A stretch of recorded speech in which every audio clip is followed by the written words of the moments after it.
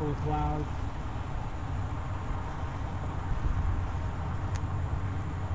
Oops.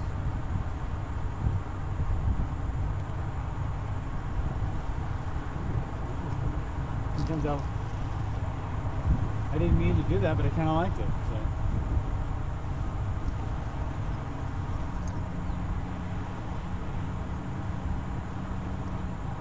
Okay.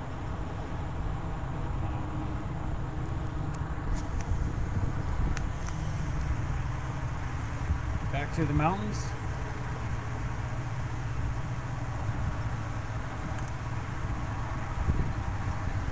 A little contouring. Maybe they're a touch dark.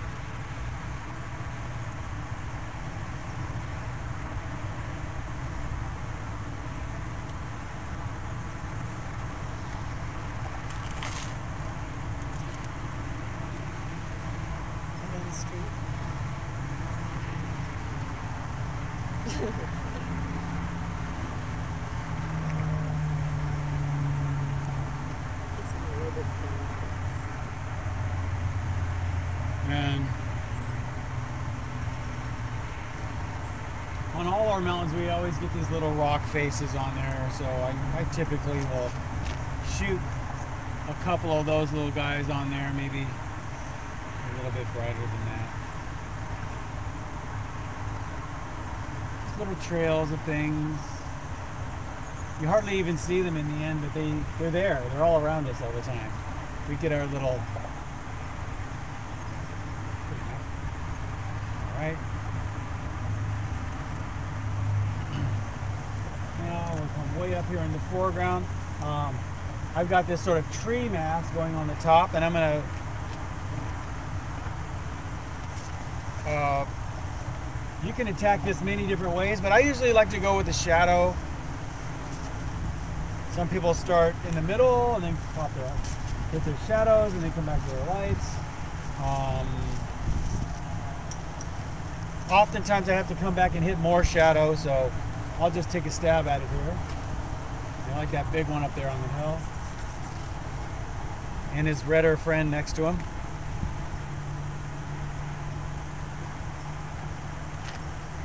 Maybe a little grayer than that.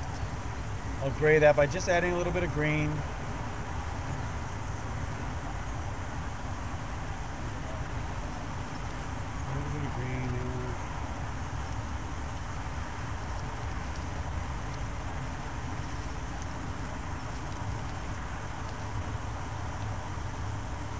Work my way down the hill.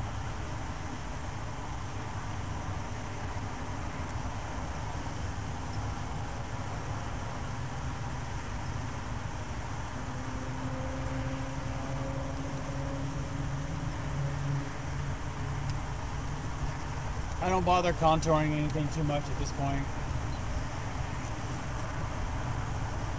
I mean, I certainly could get into all of these little palm trees and things like that, and I want to. I'm sitting there, I can't wait to. All right. So what's happening here is, look, you see how it's getting lighter? So I'm letting it mix with the background color. For some of those way in the background lines. Just take those darks out of it, and they feel far away.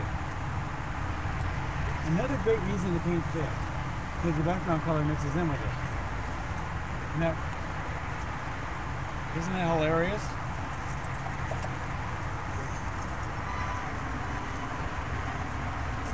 I feel like Bob Ross when I do that trick.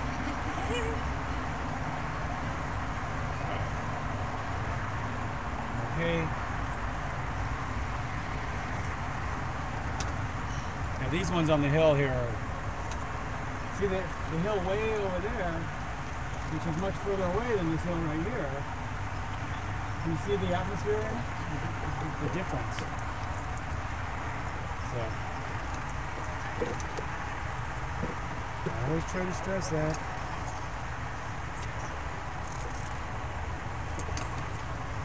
A little bit darker with the color in here. I I hit a little bit more blue on these guys back here, just so they'll feel a little further away.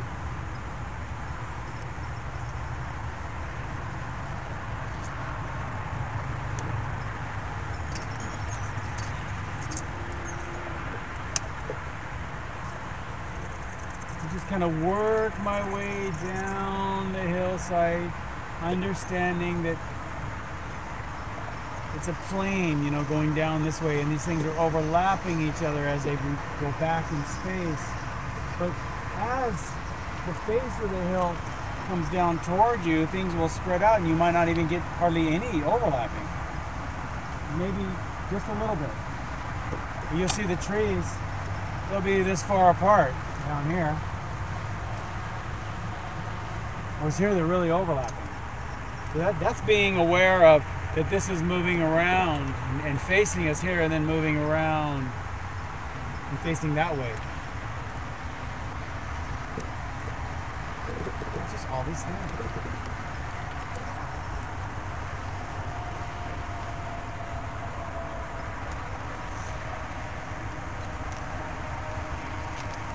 And just kind of lump them in like that. I love that. See the hills, the little landslide at the bottom? You get the little silhouette of the tree. I see those. That's such a California thing. So maybe I'll make a big deal out of that, because I love those things, you know, and that's what you do. That's your style. Your style comes from the things you like to emphasize. All right, so I've got a very, very light area right here. Ooh, I love those landslides.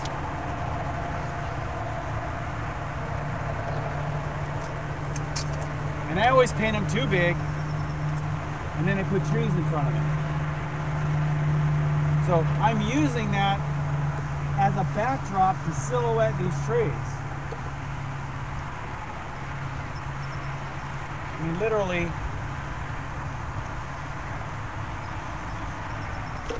it's the same thing I used to do when I did sets.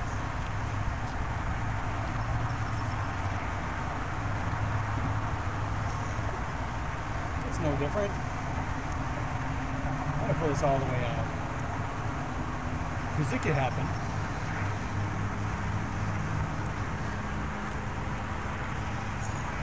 And oftentimes, I'm not seeing it here so much, but as the grass grows over the tops of it, you'll get kind of a little shadow right under the lip, depending on where the light is. But I usually just put it in anyway.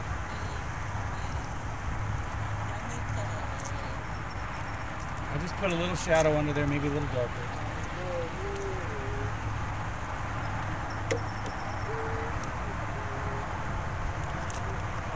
You might not even see it there, but it won't look so flat. It'll give it a little bit of form. And who knows, maybe there's a tree casting a little bit of a shadow in there. It could happen. I just do it because I want to direct the eye back into the piece. Things like that.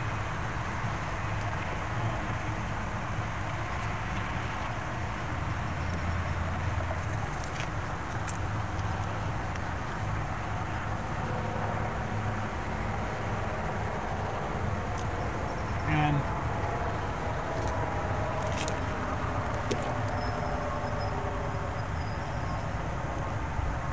let's say take a little eucalyptus or whatever that is down there, and just, and really, you're definitely creating a focal point here, because this is where your most contrast is.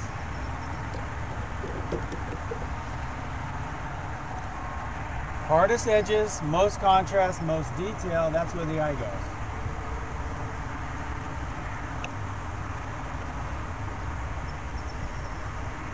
And typically, you know, you'll have 3 to 5 focal points in the piece. But you want one main focal point, and the other ones are supporting I usually use them to sort of direct the eye around. Generally to the main focal point. So we'll see.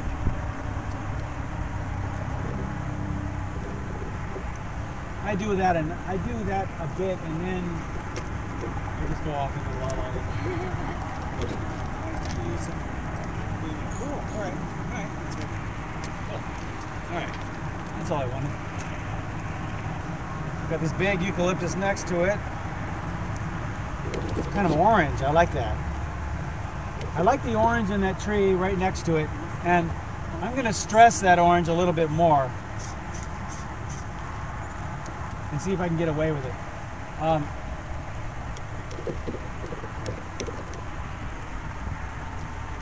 And I'm just going to touch the surface. I'm just scooting it off the brush onto the surface.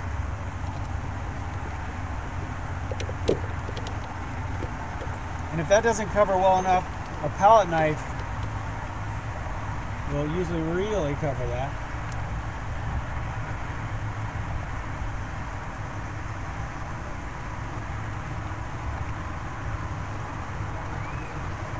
And I'm putting the red in there to break up all this green. I see some trees that are on the orange side, so I'll stress it a little bit more.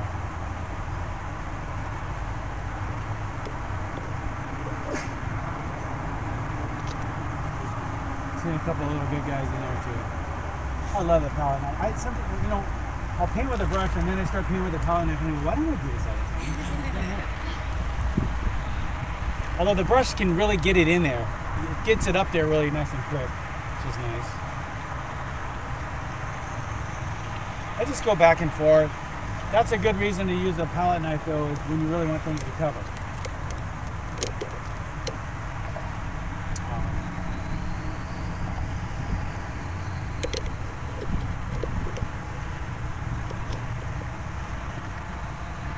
And of course our beautiful white sycamores are amazing. Oh, did you guys, if anyone's interested,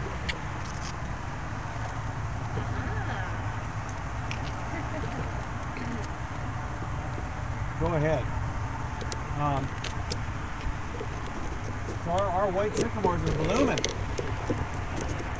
It's kind of a yellowy,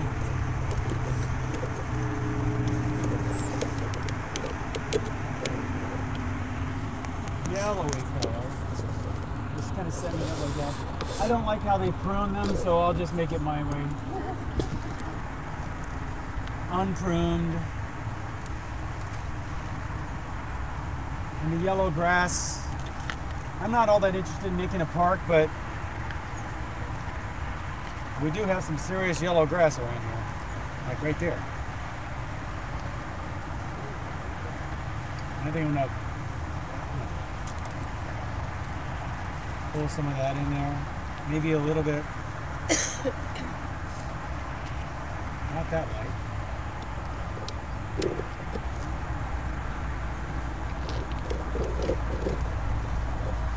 I'm bouncing back between the lemon and the cad. In fact, I think I'm not going to put any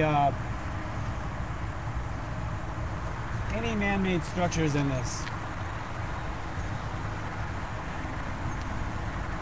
And see if I can get away with it.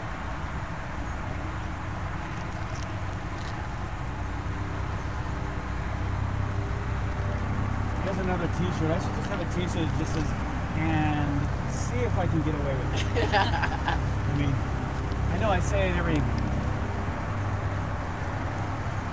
I try to get away with everything I can. I think that's my aim of life. I try. It's like, to be an artist, you have to be kind of sneaky. I mean, you gotta live low, you know, because you need the time. So it's just do everything you can just to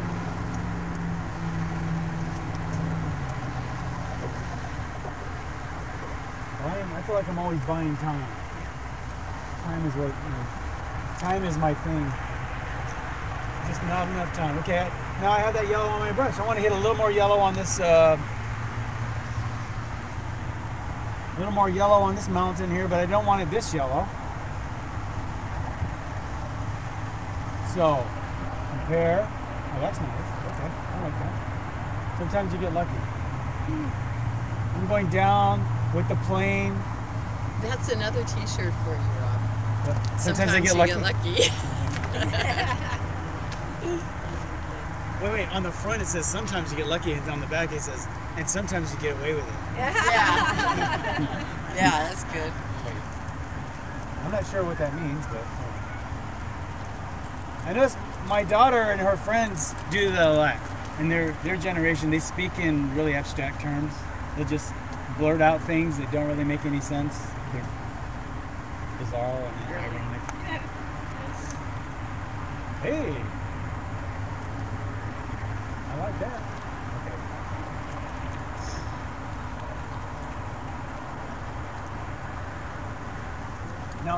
Now look, I'm using this green here to do the same thing I'm using the light here. I'm using the green to silhouette that. And I did make it a little bit bright, but it's kind of brightening up my day. I like that. You know? This is one of those days. So I'm going to throw myself a nice silhouette. I'm going to go with a... I think we have enough green up there. One of these redder guys here. Let's see. I'm seeing a lot of red gray up there.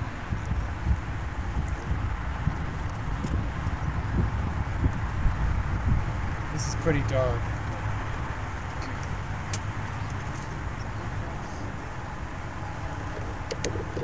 Let's see what I can come up with here.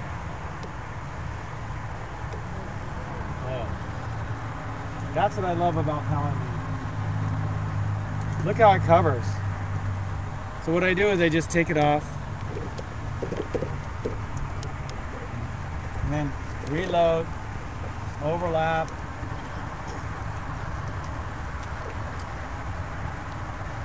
Magic.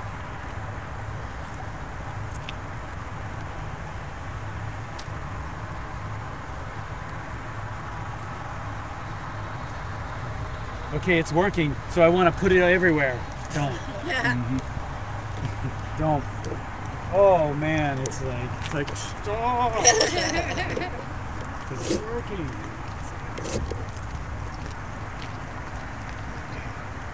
So yeah, see, I got it. So we've got overlapping.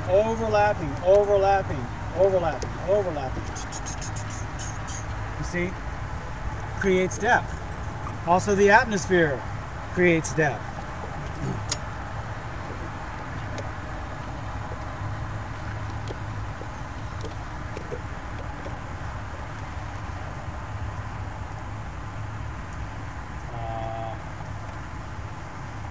I think we all know what a little round thing with a little stick on it means. That's why you don't have to be very detailed when you paint palm trees.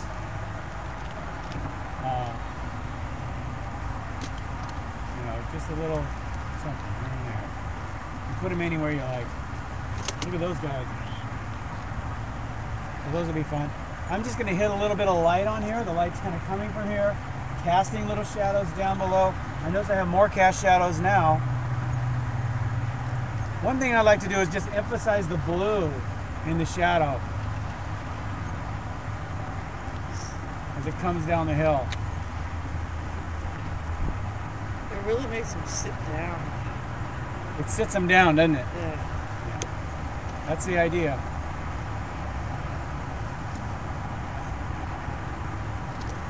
And I just throw them in like that. There'd be something in here. As I get closer to the foreground, I'll just,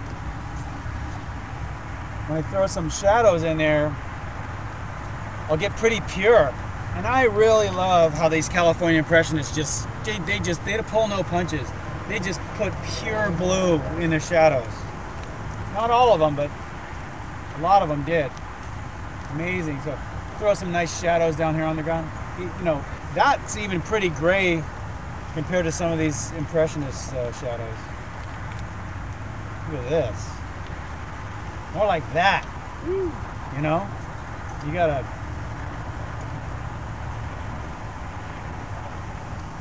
zap it. Shadowy things in there.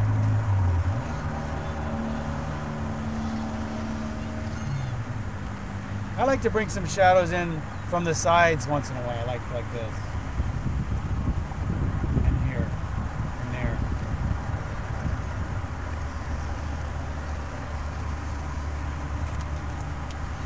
It's probably more accurate to put them in.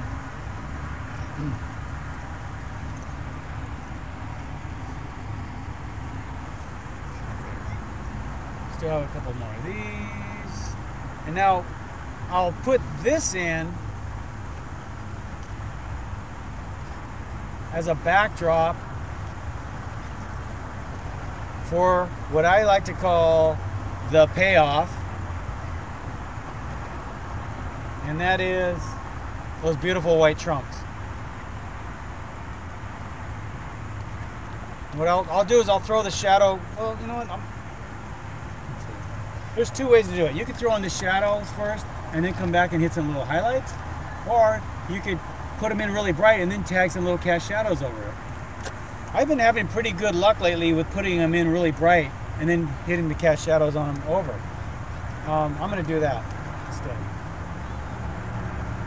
Pretty bright, not white, but I do like to have a little bit of a little warmth in there, a little bit of yellow in there. And here I got these little things in there.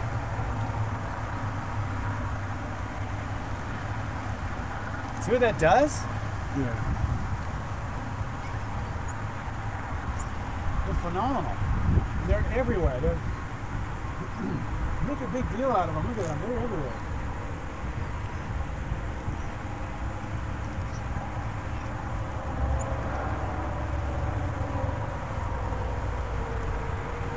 Here's another thing, just in case you might want to give this a try. The palette knife. What happens is people hold on too tight, so they always get these straight edge. Hold it real loose, and you'll get a really organic edge.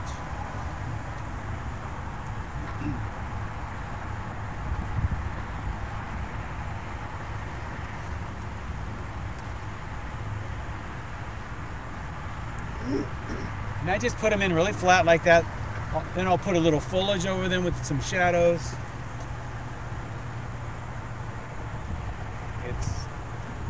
It's the bomb. Put a couple more back here.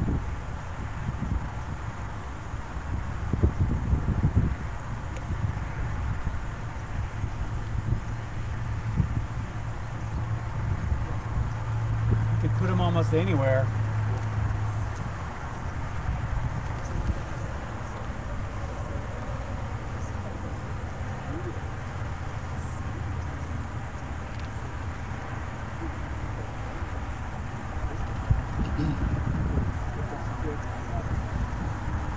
So then I cheat a little bit, and I don't know if this is cheating, but I just pick up what's already there.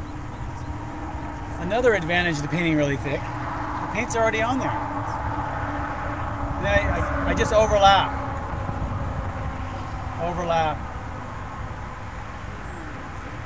kind of tuck it in, you know? Tuck it in.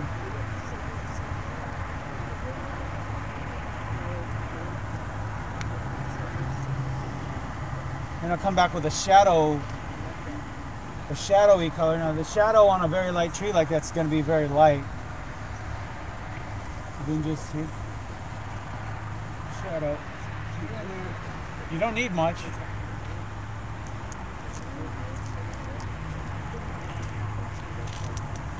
Tucks it in. And then this is, you know, you can pick and play with that as much as you like. I'll hit a little light on these and call her finished. I should probably hit a little light on this too, huh? Here's what I'll do is I'll take that color I use on these purple ones, add a little white, I think alone that color would be a little desaturated. I'm going to add a little bit of yellow to that. Warm it up a little bit. And put that on the left side.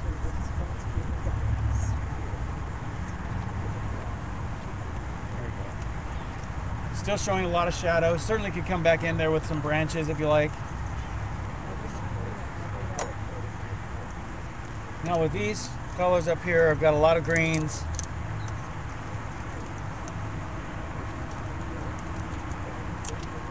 I got a lot of this kind of thing happening. And what I'm going to do is, again, add white. Add white to get the value. The value is pretty good, but that's a little desaturated.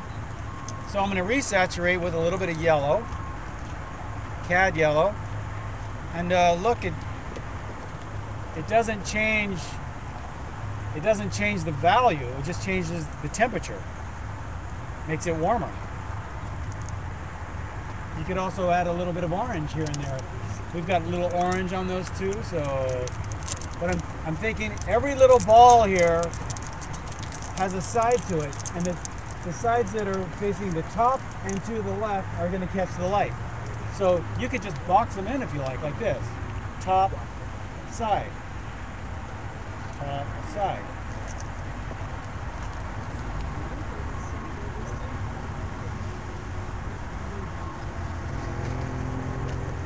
And back here is the same thing, but you'll just want to add a little more atmosphere.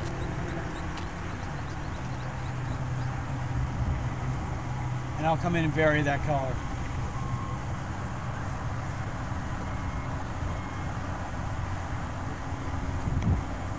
Principles all apply to watercolor. Same principles. A little lighter.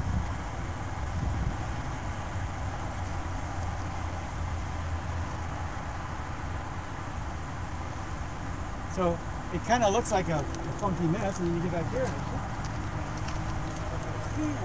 I like those black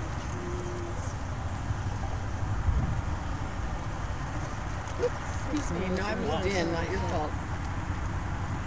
I mean, I bet you this Arroyo did look like that.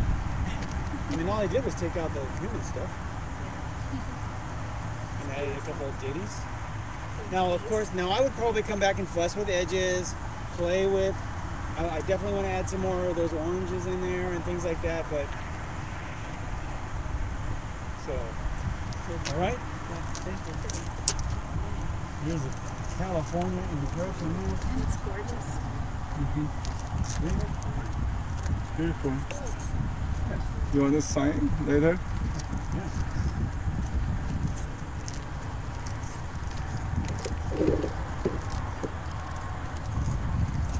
Beautiful. Signed. Signed, sealed, and delivered. Okay. So we're going to do a watercolor demo next, right? Watercolor. Watercolor.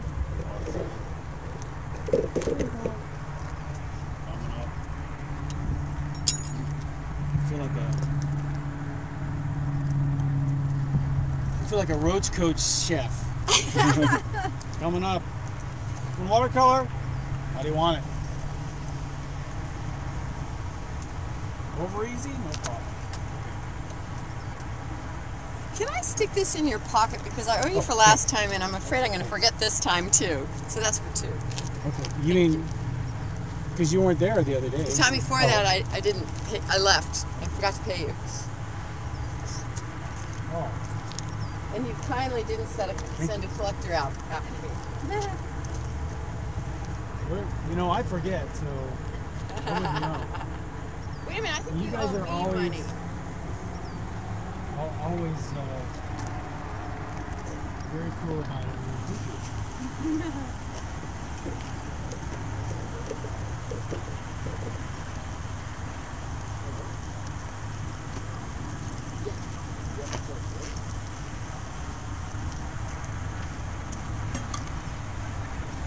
Who's that? Is that George?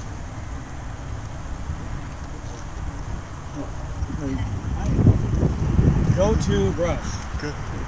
Go-to brush. I don't know.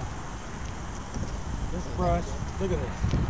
I beat it up. I've painted easily 10 paintings with this painting. And I really beat my brushes up, and look at that point. I can't say enough about these brushes. But I better shut this, because I know I'll plop it right in there. Because I go on autopilot, you know, and it's just...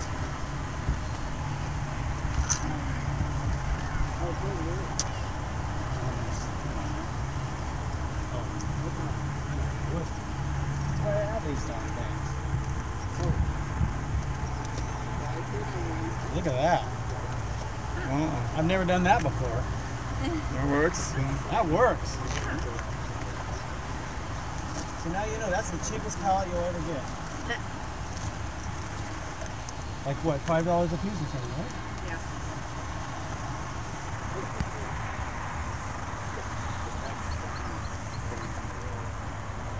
Man. Now if I could get my water up over here with the clamp, I would be just... But I won't waste your time. I could probably figure it out though. So what am I doing? The same thing? You want me to do the museum? Oh, yeah. What do you want? The museum? Museum? Okay. So yeah, you were asking me earlier. Now that's more of a twist, right? No, but I think I probably could put this over here, Yeah, that's better angle. and then I hope this isn't in the way. Like that. All right. That's better. Okay, so.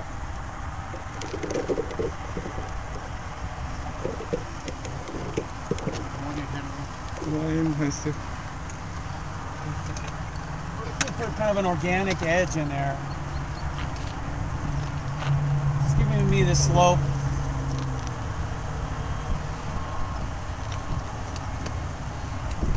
And the fact that and where do I want to put it?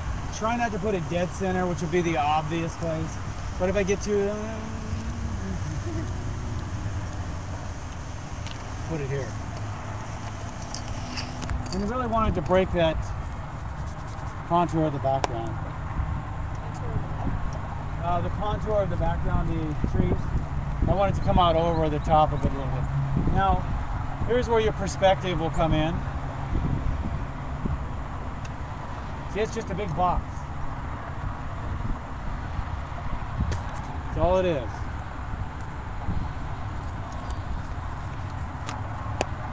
So is that the building with the flag on top? Yeah. Yeah. Yeah, the flags.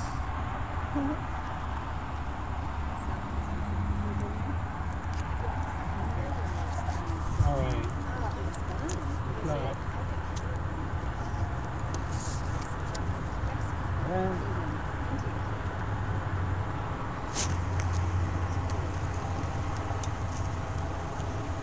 You notice we're looking up at it. So the box, the highest point is here in the center. This part. If you make one of these the highest point, it'll look screwy. Because you got one box here. That's what you're seeing the corner of, and then here you're seeing the face of this side over here, and then you got a roof on it.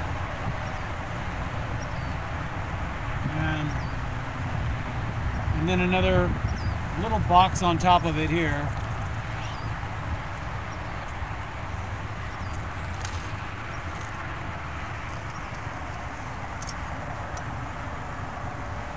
Because sometimes these angles can get a little weird. You're looking at it and you're going, wait, maybe mine could be a little bit flatter than that, but whatever. We have a couple, let's see, a thing here, and another thing there, and some little,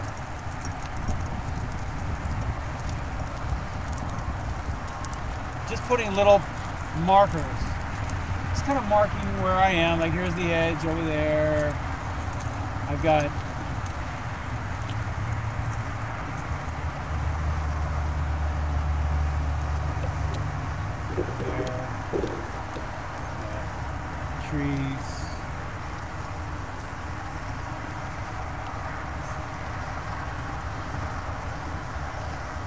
trees over there.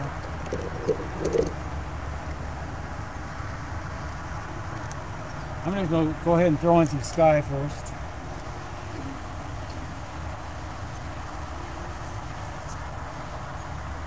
Man, it doesn't take very much.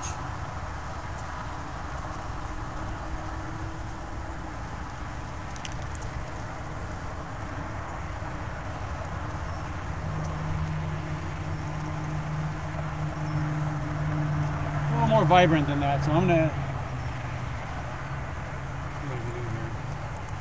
maybe I'm seeing a little bit of green in there.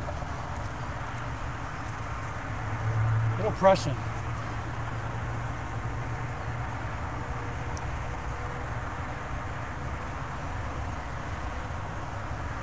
Now here's a little secret. Take that blue down below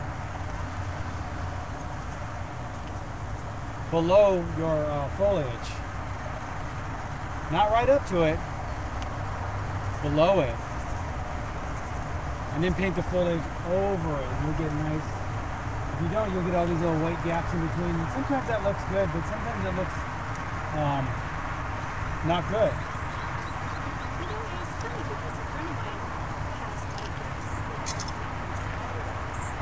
Yeah. So it's part of her story. Yeah, I know.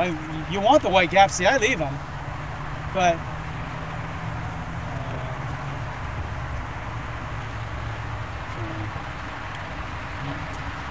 sometimes they can look a little strange. All right, I'm gonna go ahead and throw down some yellow, knowing that this is a watercolor, right? So I'm going to overlap it with other things. But I'm seeing some orange on that hillside. Just wanting to cover my big masses first here.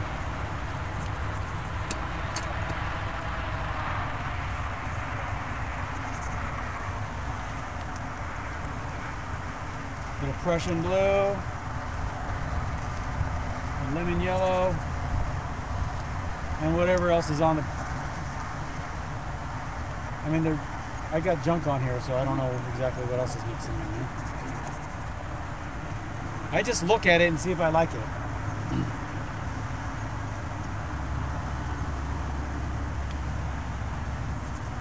Yeah, after a while, you don't think of names of colors. You just think of the color.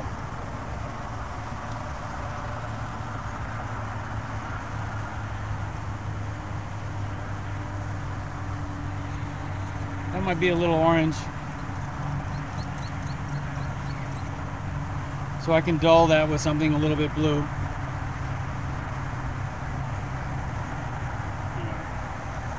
And in the background. See, I brought my background all the way up to here.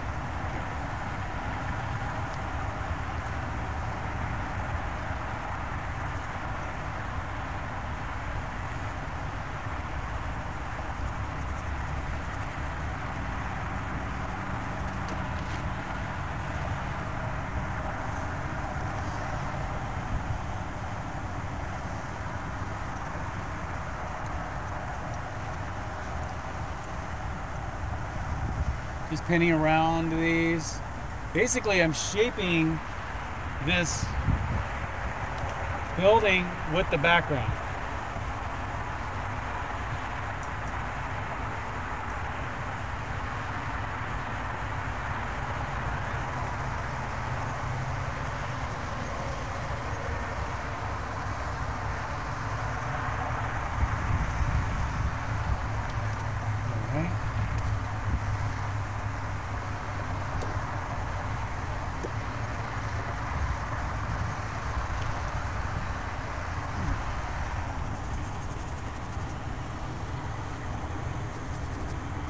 And I just keep all that kind of rough.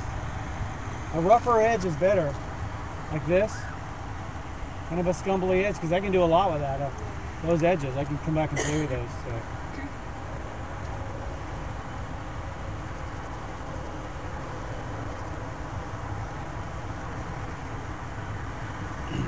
And those would be my very lightest light. Now I'll come in on the building with some shadow and allow these to dry while I'm finishing the shadows here, and then I'll come back into all these. It's a strategy. Well, one part's drying, the other part you're working on, so you're constantly working on new areas.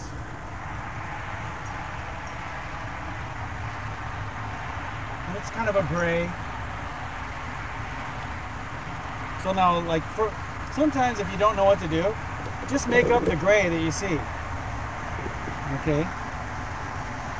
I'm seeing something like that. You know, it's not exciting. So then I try to make it more exciting with other colors.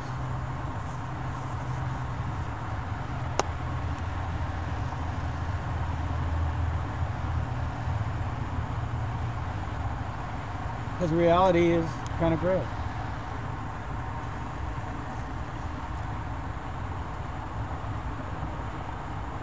And then it casts a shadow over all this stuff in the background here. Heck, I'd like to see more blue in that.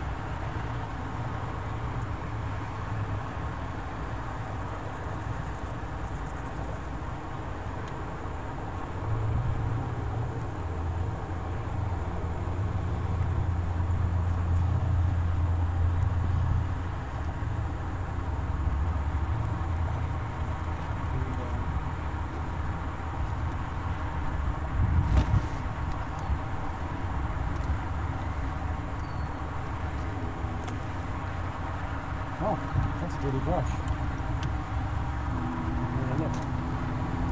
So I might want to just soften this edge a little bit here. So it's not razor sharp, that's all. I'm noticing the shadow right next to the building. Wow. This little one, there's a little plane in here. It gets very orange. Because it's taking some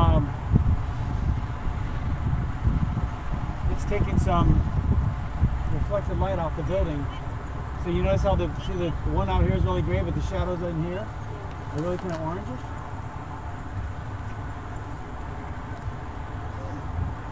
Put it in there.